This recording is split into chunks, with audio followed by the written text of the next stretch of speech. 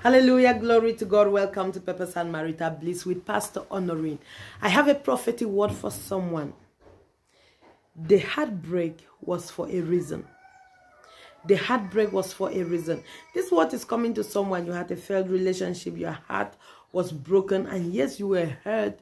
Yes, you felt bad. And you might still be feeling bad. But God says it was for a reason. Sometimes God would allow us make mistakes. God would allow us make the wrong choices for several reasons. One, so that you come to realize that you cannot help yourself. You can't even know anyone in the flesh. Secondly, so that when God gives you the right person, one, you'll be able to identify them and know that it is God that gave you, and you'll be able to appreciate them.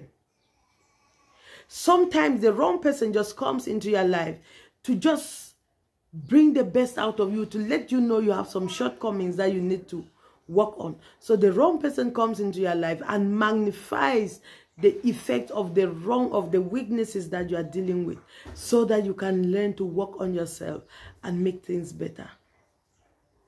God says the heartbreak was for a purpose. It wasn't meant to destroy you. It wasn't meant to kill you. It was for a purpose. God bless you. Shalom.